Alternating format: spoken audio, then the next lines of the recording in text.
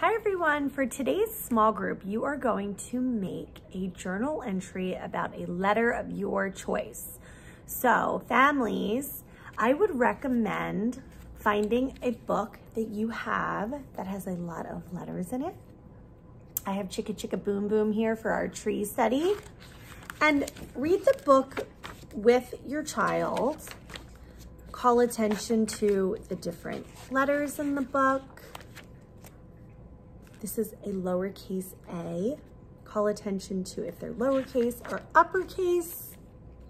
You can call attention to the letters that are in their name, okay? And use the book that you choose as inspiration for your child to make their journal page. So if your child is just beginning to recognize letters, I recommend making their journal entry about the letter, the first letter in their name. So if your child is already recognizing all of the letters in their name, then choose any letter you would like. I'm going to choose letter T for our tree study. So my journal page is going to be all about letter T. Call attention to the sound the letter makes that your child chooses. So T, t. I have a picture here from a magazine of trees. Your child can draw pictures on their journal page of things that begin with the letter they chose. You can use magazines to cut out pictures of things that begin with the letter your child chose for their journal entry.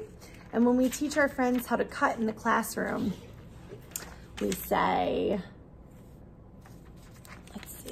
open, shut, open, shut. That's the way we cut, cut, cut. And your thumb is always up. Okay.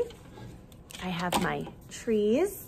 I'm going to glue them on my journal page.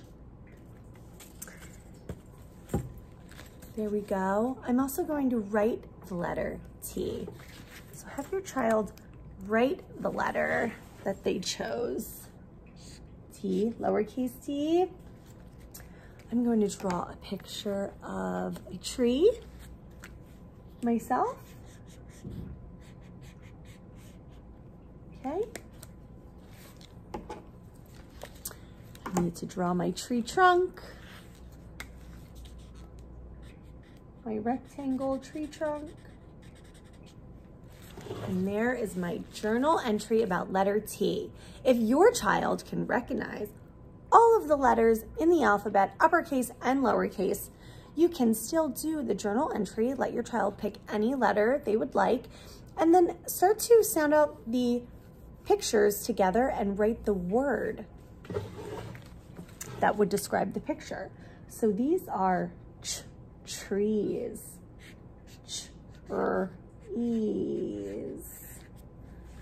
and have your child write the words that illustrate what the picture is.